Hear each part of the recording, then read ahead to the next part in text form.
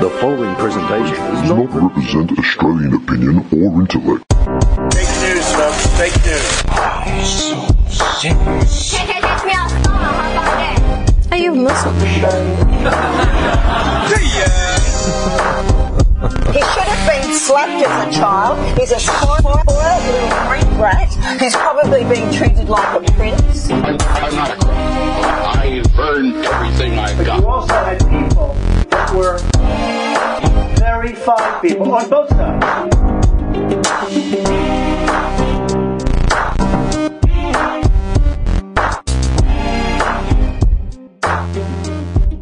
Okay, this is really surreal. I'd just like to say, hey. Yeah, it's been shit last time. Last time I did any of this was probably back in January, I think. I don't know. Even with the public service announcements, I'm actually not sure when the last time was. Hey everyone, I'm back. That's not right. He's back. Yeah, this is really weird. I got a lot of messages from people over the last 6 months saying, where are you guys? You know, what's happening? Haven't heard a podcast in ages, like, you know, whatever. I think this is really surreal for me. Well, okay, I probably should explain what's been happening. I think life just caught up on everyone.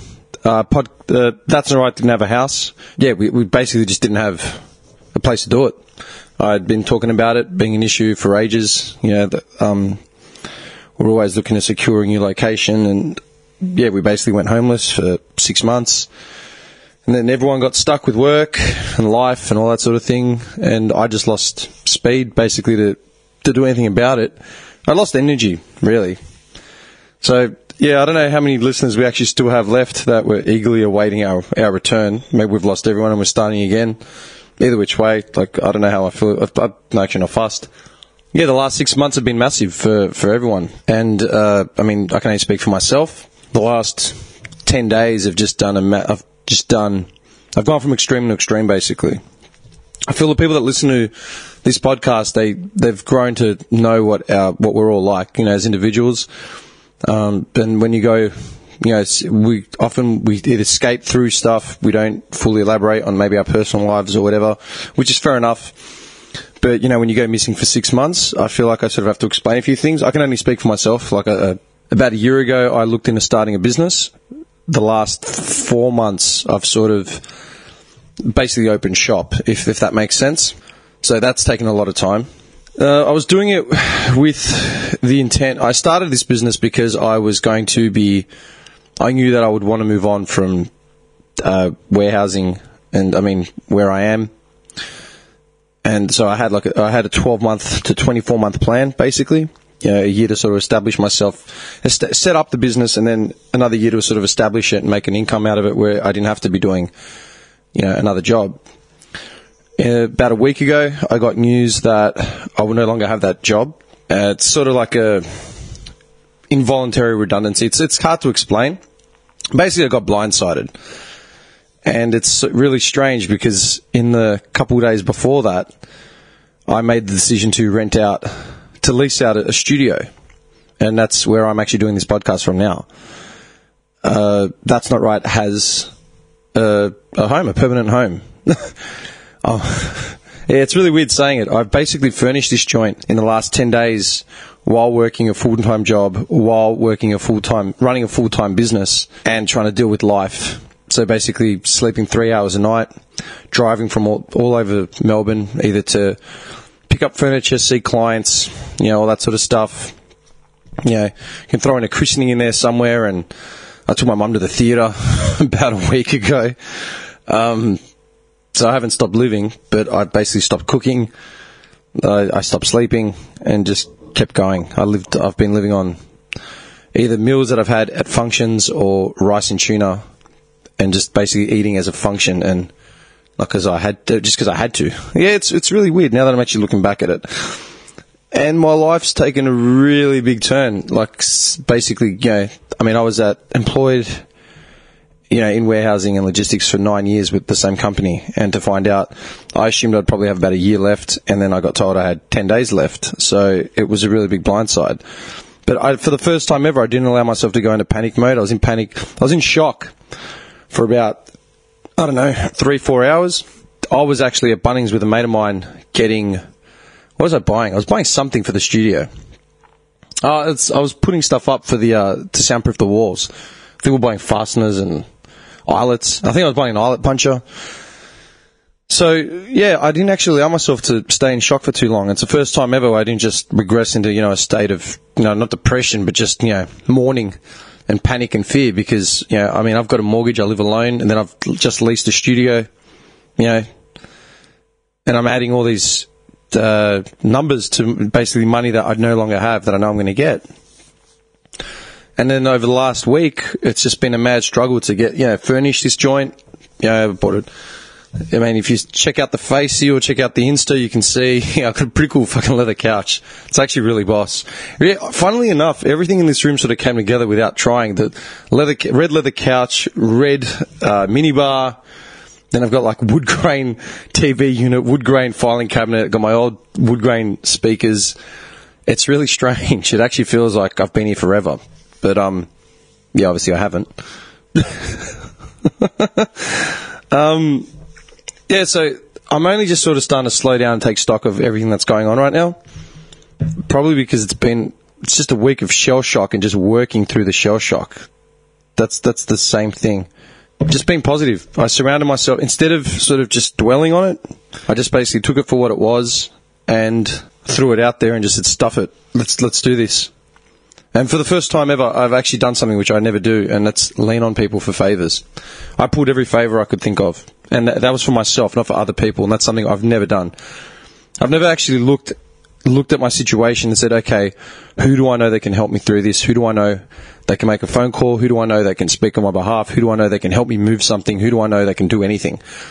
And that's pretty much what I did. I called in every favour for people, and people have really stood up. So if anyone's actually listening to this, that listens to that has been around me for forever, I just want to say thank you. It's really cool, the fact that I now actually have another studio space specifically dedicated to this podcast, and I can run it. I'm running it as a front for my business as well in the office space, which is pretty cool. Don't know how I'm paying for any of it, but that'll come. It doesn't matter. Yeah, I want to say I've been really. People ask me about the podcast and everything, like, when you sort of tell them it's been in hiatus and all that sort of stuff. I'm like, oh, so how long have you been doing it? Like, a couple months. I'm like, no, actually, this is the third year that we're in. Last year was really broken, but it has been, we have been around for 3 years. It's really crazy. It's something I actually like doing. It's when I used to be able to get my opinion out and be creative with it. And again, just kick around with my friends and just talk shit and, talk about movies or what's going on. I've had a lot of pent-up anger because I haven't been able to lose it. If anyone looks at my personal Instagram account, you'll see my tweets going out sort of every day. My personal Instagram account now has just become a feed of movie moments and just angry Twitter stabs. That's never going to go away. I'm always going to be angry with that sort of shit. You know what really pissed me off? The whole Nick Kyrgios thing. No one even knows about it because it was on TV for literally a minute. It was that Muppet from, was it Morning? The one with Richard Wilkins and Sonia Kruger, that fucking gargoyle. Can't remember her name. It's when Kyrgios lost it at his last tournament that he had. He trashed a racket or whatever, and he just got ejected from the game, which is standard. Nick is Nick. But I'm not defending his actions, like he's a muppet for doing that. But what I am defending is that mole that came out on TV and said that he was a spoilt Greek brat who probably should have been hit as a child and, probably gets treated like a prince. That was on national TV. And that really fucking angered me.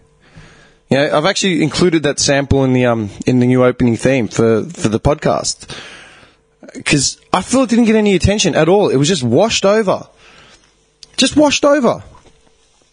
I mean, imagine if, Nick Kyrgios wasn't Nick Kyrgios and he was, Magic Door or something from North. Imagine if he wasn't Nick Kyrgios and someone called Magic Door a spoilt little Sudanese brat who should have been hit as a child. That would have been fucking outrage. But because it's Nick Kyrgios, it's okay for this white woman to say it on TV. and they just ignored it. But how does that fly?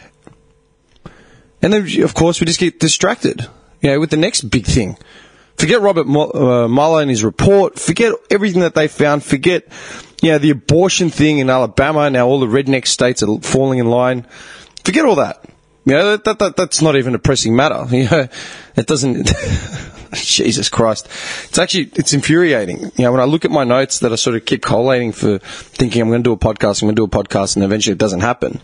All these angry sort of things just keep festering, and I don't understand it. And that thing with Nick Kyrgios really, really fucking pissed me off. Pre-election. Was it pre-election? I don't even remember. I feel like the elections came and went and no one even heard about it. No, it's crazy. It's like Carlton getting beaten every week. What was I doing on Sunday? I don't even remember what I was doing on Sunday. I was running around with something. And then I was sitting on my computer doing work, and I checked the paper or news.com or something. I checked something, and Carlton demoralised against Essendon. Next day, Bolton sacked. I'm like, I didn't even notice. I've had too much shit going on with myself, and I didn't even pick up on that. Whereas, a couple of years ago, that probably would have been a big thing for me. You know what? And that's the thing. Talking to, going for job interviews for the first time in over 10 years. Actually, longer than that. It's probably been longer than that since I actually had a proper interview. Going to all these interviews and taking on these things, people are sort of amazed at my resume. I think there's nothing to it. I think it's just crap. But it all changes. People have been saying, prospective employers and stuff have been saying to me, what do you expect to be paid? And I tell them, and they're like, look, we can definitely find you work, yada, yada, yada. And I said, it's more the respect thing. Where I've worked for the last decade, you become institutionalized. Literally, you become institutionalized as if you're coming out of a prison. You're made to believe that you're only worth this much and whatever they tell you. And based on the severity of your own circumstances or, the dependency on a solid paycheck and routine just to keep the lights on and to keep people fed, that's what happens. And that in a nutshell is why, upper middle class people and all that sort of stuff, they say, why don't you just get a better job? Or why don't you just get a better job? So because you fear that you can't. Because you're made to believe that there are no jobs out there. But I'll tell you what, one of the best feelings I had, despite how low I was, I got my walking papers served to me on Tuesday afternoon, so a week ago. Wednesday was a day off, and I literally spent it just doing stuff for the podcast, setting up the room, sending resumes out, cover letters, just taking stock of how much money I would have and when it would run out, if I was not able to get a job, all that sort of stuff, I went to work on Thursday and I walked out of it. Finished my shift at 10 a.m. I looked at my phone and I had 4 or 5 messages, 4 or 5 missed calls, voicemails, all from prospective employment agencies, all offering me work. Different rates of pay, different roles, but they were all there.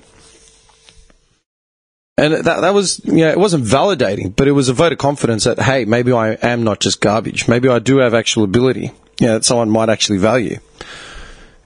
Anyway, I'm moving forward. As far as personally, I'm moving forward with another role. Well, I'm looking to move forward with another role. A few different roles that I've actually looked at away from warehousing. And it sort of opened my eyes to say, hey, you do have skills that have the ability to transfer over, but you just don't know. A lot of the times, there are jobs out there that you don't know exist, but you are more than capable of doing. Or given the chance, you can actually learn. And I'm starting to understand that, but it is weird coming from a place of being institutionalized like a prison. Like in Shawshank, when, what was his name? The old guy that tops himself off. He basically, they'd say that he's getting free, tries to hold someone hostage. What was his name? Brooks. His name was Brooks. Yeah, Brooks. He basically serves his entire life in prison. Then there's word that he's going to get out. He tries to take someone hostage or kill him, to extend his sentence. He gets let out and he's just lost. There's a world that, has changed around him. Everything's changed and just falls into depression basically because he doesn't have any point. He's known nothing else and he tops himself off. I'm sure Morgan Freeman's character is on the verge of doing that as well when he gets out. And spoiler alert for anyone that hasn't watched Shawshank Redemption. Man, I remember when I was in high school, that movie would come on. You'd see it, and it'd be halfway through the first scene where Andy enters the prison, or starts getting, raped by the sisters. And you're just forced to watch it from that point on. We'd all go to school the next day. It was that movie, and it was True Lies. Every time True Lies would come on, you were just forced to watch it. You'd be falling asleep when, is it Elijah Dushku? I can't remember. Is that her name? I don't even know who I'm asking. It was, she's on the, that big crane thing about to get taken out. And you're falling asleep at that point, but hang on, I'm going to watch this. Jamie Lee Curtis is hanging from like that speeding car. T. Carrera's, grabbing a rack. I can't remember. Good movies. No, but anyway, it's just that breaking out of that chain. I'm not saying I'm okay now. I'm not saying I'm saved.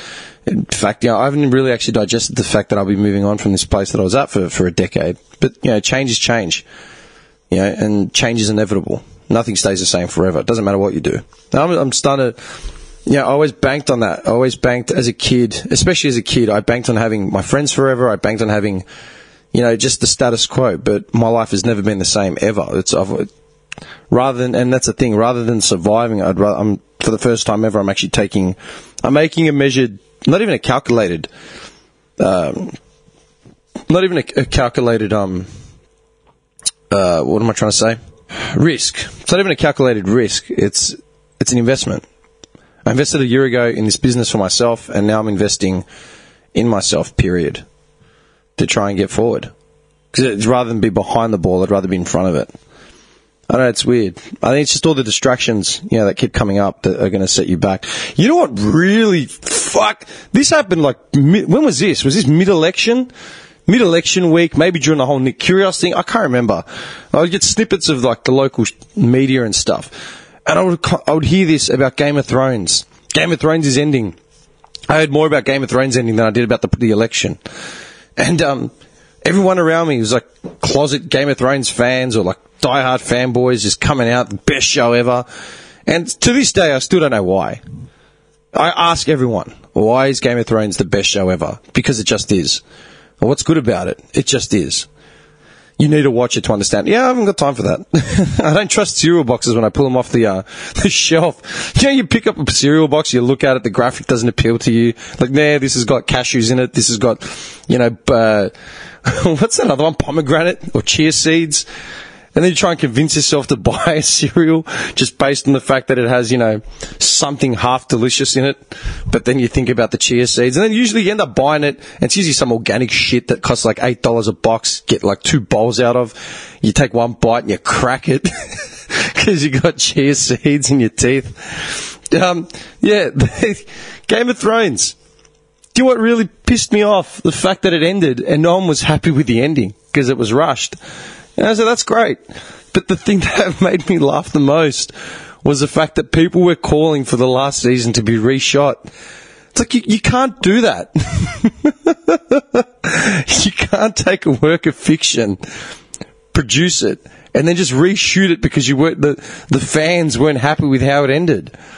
I mean, you get all the Marvel Universe sort of stuff now, and it's I watched the last Avengers movie. I think it was a decent way to finish the series, even though I'm not a fan of comic book movies and all that sort of stuff. But I'll watch it, as just a thing to do at the movies. I'll watch it, and it was good. It was entertaining.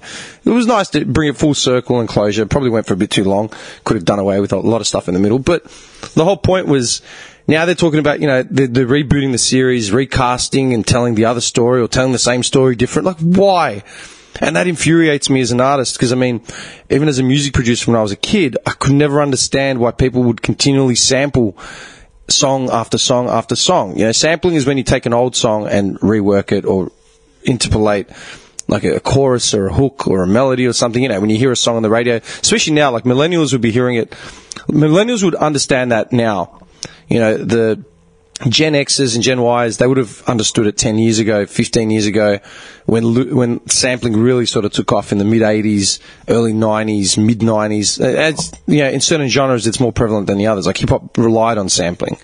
Where now popular music is all just sampling. And they're just covering songs, so they just sample them. It really infuriated me on the fact that there are so many millions of artists out there dying to get a look at. Dying to get their foot in the door somewhere, dying to be recognised as, whether it's a painter, a musician, a graphic designer, or a fashion designer, whatever it is, a poet. and we're just rehashing the old shit. It's kind of like the curse of the WWE, like the wrestling. The WWE is stuck in this nostalgia. Wrestling fans love nostalgia. They love revisiting the past. But the problem is, Ric Flair is 85 years old, and he literally can't stand anymore. You know? But they still drag him out for one more match. It was the same as when I saw The Undertaker last year. Was it last year? This year? I think it was at the start of this year. I can't even remember. It was warm. It was sad watching him. I grew up watching The Undertaker being this dominant force of wrestling, and then he's just this old dude that can barely swing a punch, and they're just dragging it out. Man, just bury it. Bury The Undertaker. Okay. Anyway, but that's what pissed me off, like with the Game of Thrones thing, demanding that it's reshot. Don't you people have anything else to do? Seriously. Don't you have anything else to demand? Demand equal rights for your fellow human beings. You know, demand industrial revolution. Demand water for everyone it's a human right. Like, water for everyone is a human right. Demand that. No, we demand that Game of Thrones be reshot. I can't live. What? I can't. Yeah. First world problems, man. Like, seriously. You want to demand something, demand no more versions of the Bible and everyone's interpolation of that shit. Organised religion. Everyone rehashes that idea. You see how well that's worked out? Seriously? Speaking of which, George Pell's fighting for his life. Yeah, what happened with that? Seriously, what happened with that? I can't. Yeah, the last 6 months have been a real sort of growing period for me, as far as investing in myself and reassessing what's important and all that sort of thing. Self-reflection, all that sort of shit. You know, trying to be more understanding, show more patience, and all that sort of. I don't know. I'm sort of rambling, yeah, as you all know. But I starting to realise there's so many people out there are fucking arseholes, and unless they've been told, they'll just keep being arseholes. Period. And it really shits me. This cuntish behaviour really, really pisses me off. I went to Mr. Minute the other day. The keys in my freaking, what's it called? My fob for my car. The batteries had died. One of them had died. The other one hadn't let me in my car. I just went to Mr. Minute and changed the batteries just to see what would happen.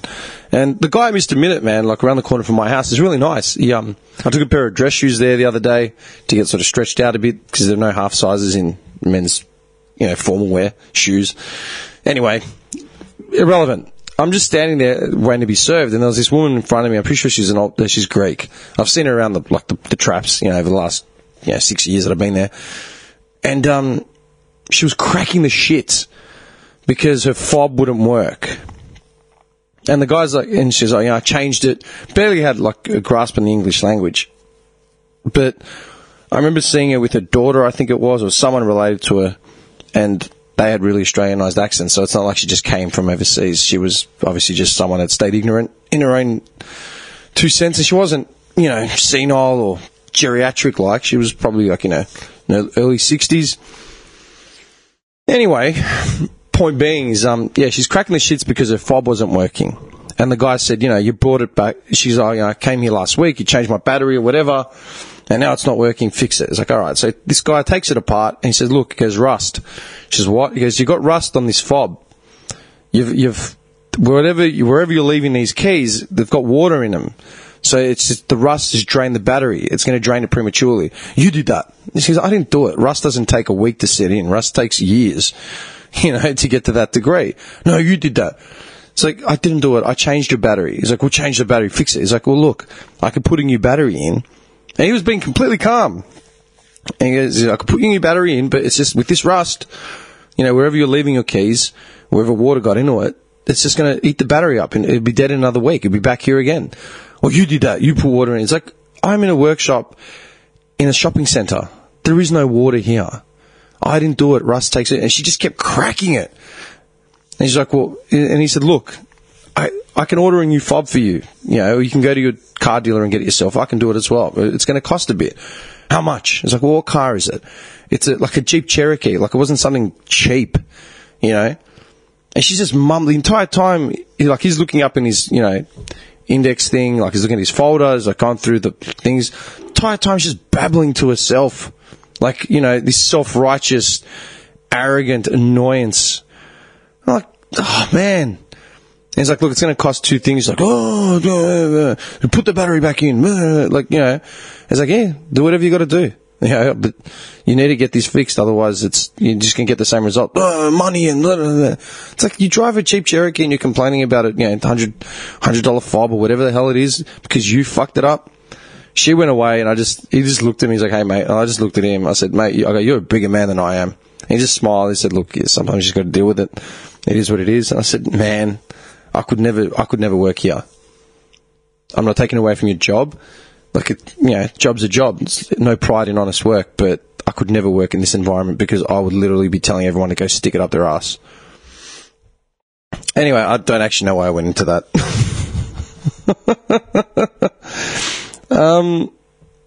Yeah, I don't have much to say outside of what I've already said so far.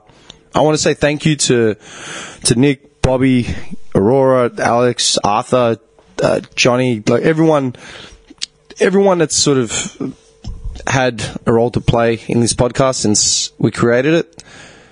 This is a new sort of page, I guess. I mean, I don't actually know how to, I mean, it's the first time I feel secure where we are, where it's actually being held, for one. Probably because there's a lock and key, 24-hour access, and, you know, it's an actual studio. I still have a bit of work here to do as far as soundproofing it. I've done a bit, but I want to thank everyone that's actually helped me put it together, you know. I've had to, yeah, like, I've had to call in a lot of favors from a lot of people. I think someday I'm going to have to do, like, a thank you dinner or something. But yeah, that really means a lot. It's really nice to know when you have friends that you can actually rely on and they pull through because they want to see you do well with whatever it is you're trying to do. I want to thank everyone that's listening, everyone that listens to this podcast, and even after a 6-month hiatus, they're still knocking on the door and saying, you know, that was a big part of, you know, your life. You know, it was something they enjoyed and they want to see more. So that really means a lot. It's strange. Like, for the first time over the last 12 months, basically 12 to maybe 18 months, it's the first time I've ever had mentors that I actually trusted, mentors that were established, mentors that wanted me to achieve something for no personal gain of their own. And that was a big thing.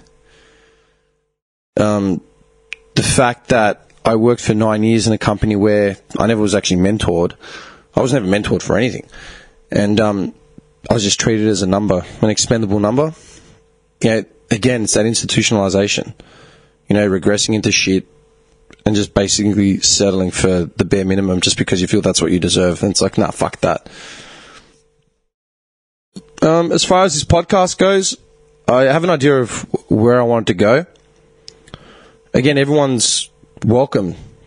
Anyone's welcome, like it's always been, you know. It's an open forum. Anyone can put their hand up and come in and have a chat. I've just got to figure out a way to make money.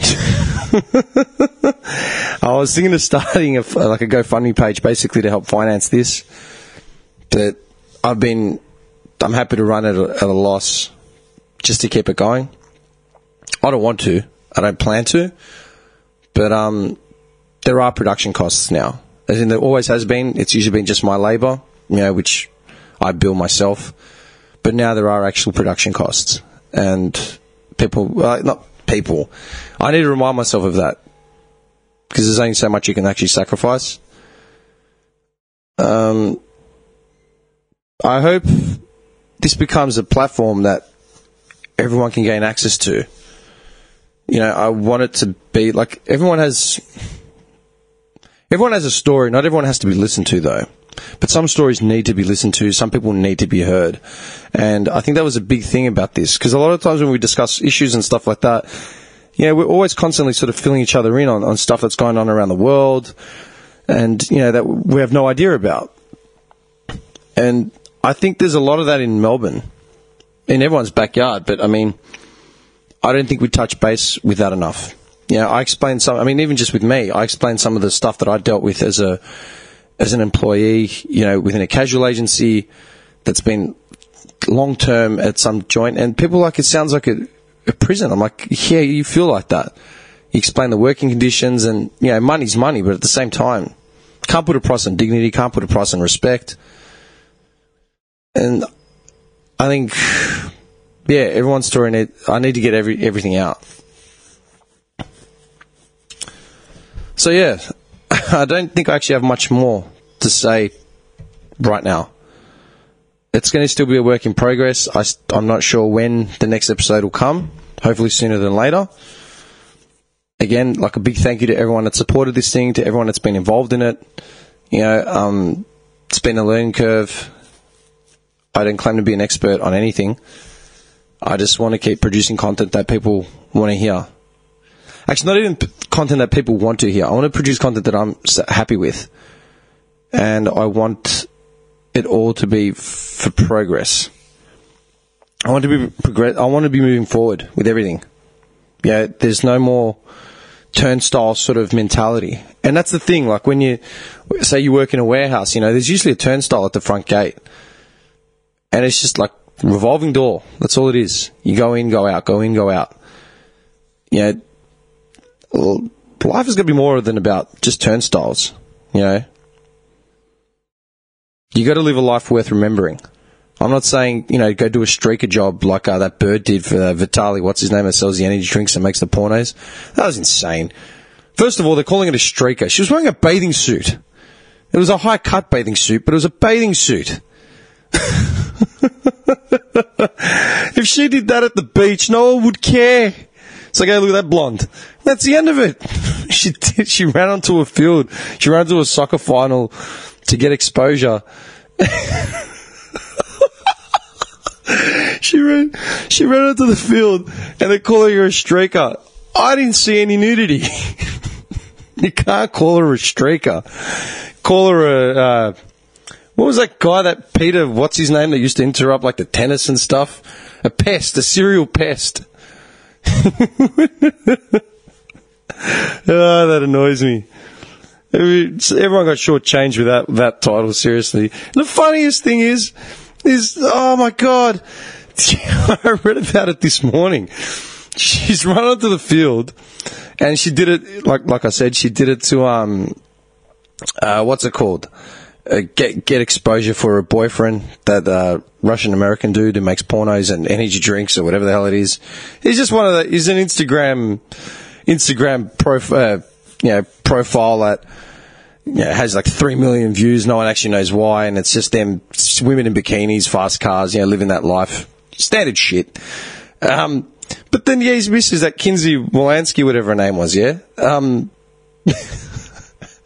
It's like, you read the article, it's like the X-rated prankster who pulled off her biggest stunt so far by streaking during the Champions League final. Well, dude, she ran across a football field. The funniest part is I remember being at the footy years ago, and just seeing this dude, like, I think it was Carlton Collingwood. I'm pretty sure it was Carlton Collingwood because we won, and that was the last winning game I'd seen. And this drunk guy ran from the stands and ran into the field, got tackled by cops and, you know, the security. And he's come back and everyone's like cheering him on. No one called him a prankster, you know what I mean? Or the biggest stunt he ever pulled. He just ran onto a field. And then, yeah, she's, this woman, Kinsey, whatever, she said, you know, the whole thing backfired because Instagram got hacked and her account got wiped out. Like, it got deactivated, you know? All for nothing. I'm like, wait a second, man. If your bread and butter is coming from Instagram, then you have serious issues. Seriously.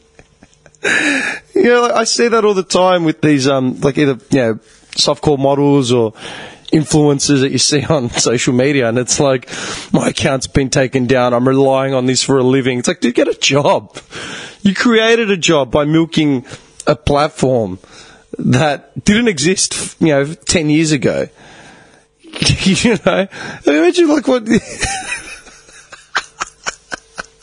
Imagine like an ethnic family. Can you imagine like some child telling his old man that he wants to be an influencer on Instagram, or he says, he's finished uni, he didn't even go to uni. He's like, you're not going to go. What are you going to do? It's like, I'm going to be an influencer. He tells his old man that his life is over because his Instagram got hacked or taken down because he put up a photo of like a nipple, a woman's nipple, sorry, not a man's nipple, a woman's nipple or a man's testicle or something, gets shut down. It's like, my life is over. What? Mate, I got the numbers of a few job agencies you can call, Kinsey.